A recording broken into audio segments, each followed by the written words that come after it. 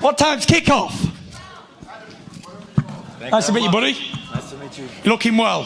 Thank you. Good looking, Chavi. Thank you. Sorry for my English. No problem. Sorry for my German. All I know is, ik ben de Weltmeister aus Groot-Brittannië. Yes, of course. You are the best of the world. Up there, my boy. So, where's all the team? Where's everybody at? He's here. He's here. I hear Mikey right there. Yeah, and where's my team? Give him a big hooray for Tom Schwartz's team. Hooray! Come on, boys and girls.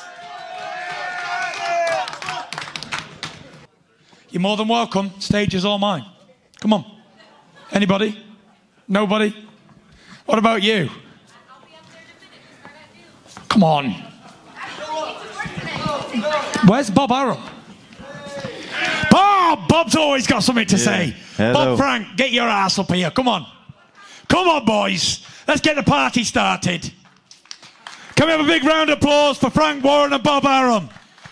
They made this possible. Come on. First of all, very good, Bob, thank you. this is Tom. Nice to meet you, sir. There's the microphone. Frank, this is Tom. Tom, Frank. This is the takeover. Guys that Tyson Fury remind me of are Muhammad Ali and George Foreman. They were people persons first. They talked to the people, directly to the people, over the head of you writers. Can't believe that he's back. Can't believe that he's back. Fury's back at #1. Back at #1 with Ring Magazine. It's been a while. Only took me a year from nothing back to the top, which I'm very proud of. Very proud of. So, thank you very much for your question, Russell. I'm doing fine. Good, I'm doing fine. It's great to be here. I was just thinking about Bob and I. The first time we did a promotion together was 1985. Don Curry and Colin Jones, 34 years ago. So that was our first. And we've had some great experiences working with Bob over the years. And this is, for me, it don't get no better than this. To be working, in my opinion, the number one heavyweight in the world, who I think is going to be proved in the next few years to be the best heavyweight of his generation. It's great to do that and be working with Bob and Top Rank. Our training was very good, same my trainer. Sorry for my English, I hope all understand me here. Our training was very good, and we have hundreds sparring partners, hundreds, and hundreds of sparring? Yeah, I think 1,200. That's what they need to emulate your hand speed. And you added for this team, I read in my notes that you added Roberto Norris to your team for this Yes, camp. yes, Roberto Norris. What has that addition been like? How has he helped you to prepare? Yes, he make me harder, my body harder. He punched me when I sleep in my body every time, and he make me very hard. And the technique, let's say, Rene and Roberto, we make the technique, my technique better. I learned boxing new. Yes. American style. Oh, more yes, American this is style. American style, I hope. I know we talked about yesterday drawing some inspiration from Andy Ruiz's performance over Anthony Joshua, but also you have to probably draw some inspiration too from when Max Schmeling beat Joe Louis. Have you looked at some of those tapes to kind of get you ready for some of these German heavyweights that have caused upsets in boxing? Have you drawn any inspiration from them? Because obviously Tyson is the favorite on Saturday night. Sorry, my German's not so good. Yes, of course. Axel Schultz is here, and Max Schmeling. I love this, both guys. And now comes I, my English, sorry, but Now comes your time, is what you're saying. Yeah, it's my time, of course. He looks at what he can do on Saturday night against Tyson Fury. That's what he's looking at. All these Germans that fought so well, we know, and caused upsets or near upset, they happen to be German, but they're not Tom Schwartz, right? Tom Schwartz is Tom Schwartz, and he knows what he can do. Right. And he's Fair play, Bob. Fair play. Fair play. It's easier, we can work on different things, but also physically, you know, without having to do much more. We're prepared for Tom Schwartz the same way we prepare for Deontay Wilder. But just having that extra time for his body to be able to recover from a 140-pound weight loss is showing. I know you study tape as well and you watch boxing. When you look at Tom Schwartz and his film, what do you see? Well, before I even look at Tom Schwartz, I know that the Germans are very well known for doing things correctly and doing things well, you know, so good fundamentals. I know that he's added a new training team, and I know Roberto, you know, very good coaches, so I'm sure there'll be elements of his game that he's added as well. So obviously we've kept a keen eye on him, but elements to his game that we'll be looking to exploit, I'm not going to talk about now, obviously. Tyson's a freak of nature, physically and mentally and emotionally, you know. I've never seen anything like it from anybody. Tyson, how you doing? You ready to talk? You want to take this? Pretty chilled. It's been pretty. You are pretty chilled. Pretty quiet and pretty. Except your suit's not quiet. It never is, though, right? Can you tell us what you're wearing today? The suit. It's a little different than the one with the lineal champions. What's on the suit for those who don't know? Yes, for those who don't know, this is the suit going back, I don't know, a few hundred years of all the bare knuckle fighters from the past. Just paying homage to all the legends from the past, and thought it was fitting, you know, a bit loud and a bit like my personality in Las Vegas. Why not? Yeah, you probably have some family members then, considering you have I've got a few family members on here. So you know, Frank and I have promoted half of the guys you have on your... The bare I went to school with one of them. Tyson, I asked Frank what the buzz has been like over in the UK fighting here, but you've been here over a month now. What has the buzz been, the response from the American people to you? What do you feel like the response has been to your, you know, getting ready to make your top rank and Las Vegas debut here?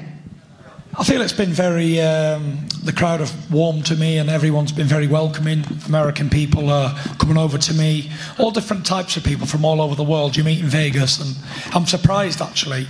People who don't speak English, people who probably don't even watch sports are coming over and asking for photographs and wanting to talk to me, so it's quite humbling, to be honest.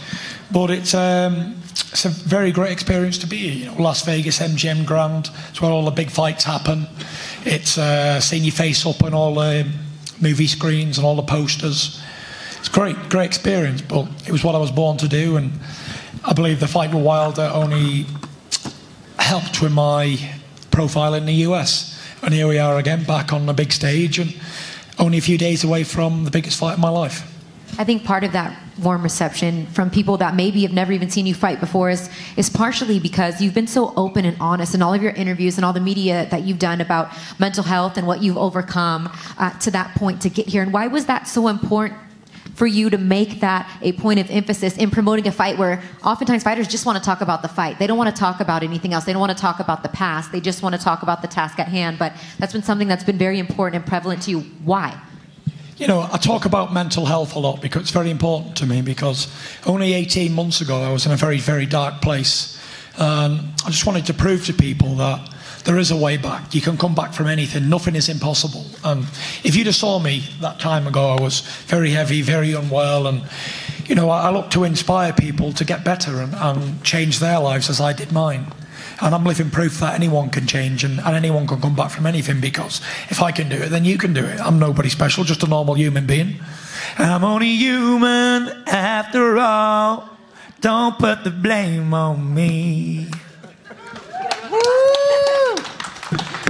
I thought But I hope it is inspirational, and I will keep banging that drum, bang, bang, bang, to help people. Because what am I here for? Why am I in Las Vegas boxing? Why? Is it for money? Is it for fame? Is it to be a champion? I believe my calling card now is to help people who are struggling around the world, the oppressed people, the down and out people who think there's no way back. I want to prove to them that they can come back and that there is help out there. All they've got to do is reach for it. And that's what I intend to do. it doesn't get more inspirational than that. I mean, we're up here obviously selling a fight that both of these guys got to take care of their business inside of the ring, but I think it's really important for guys to have a platform like you do to be able to share your cause and inspire people, not just in boxing, getting up in the 12th round against Deontay Wilder, but getting up from being down in your life and from that dark place. I was down and out. I've got my family right here, and even those guys thought I was gone. There was no return for the Gypsy King, was no more, he was finished. But I dusted myself off and got back on the road and got back mentally well, and me, Ben, and a full team, we worked really hard for a long time to get to this position again. And to take a big fight with Wilder, and then have that fight and have a good fight and be back again 6 months later in Las Vegas. It's a dream come true. I am living the dream. That's why I'm so happy all the time. I'm so positive, because I'm living my dream, what I dreamed about from being this big. And I'm one of the only people that I know that can say, listen, I am living what I always wanted to do. There is nothing else I wanted to do from being a kid. I wanted to be heavyweight champion of the world, and I achieved that in 2015. So now, everything's a bonus. You know, I'm having fun every day and enjoying one day at a time and taking life as it comes. Looking at me and Tom. I'm surrounded by good-looking ones. I'm going.